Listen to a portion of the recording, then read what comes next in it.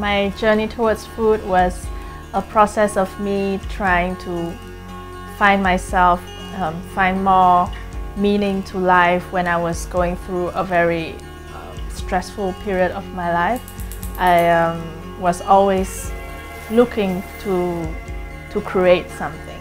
I was trying to step by step learn how to cook, how to bake, and share the process with my friends. So that was actually the objective of starting that blog, Door to My Kitchen. Through that beautiful process, I also found really like-minded people who became my soulmates and my best friends, who is subsequently my co-author of my 2 cookbooks and also my business partner in my first business.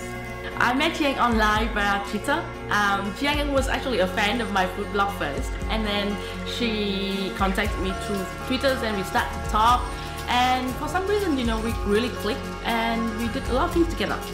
Chi Anh and I have a very special friendship, I find.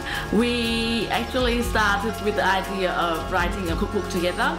We felt really strongly about bringing to our Vietnamese readers international grade cookbook with high quality recipes, photography and design.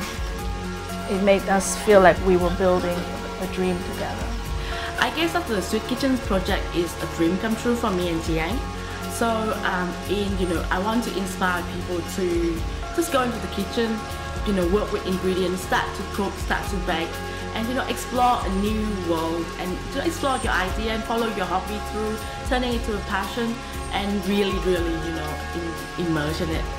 I hope Sweet Kitchen will bring you more spice, more sweetness, more life, and most of all, more friendship and love.